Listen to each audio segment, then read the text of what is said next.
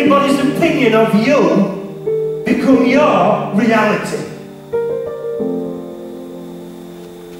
Do not let anybody's opinion of you become your reality. Because I guarantee you now, everybody in this room, you all know that you've got something special inside you.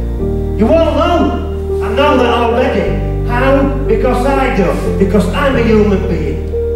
I've always known that I've had something special.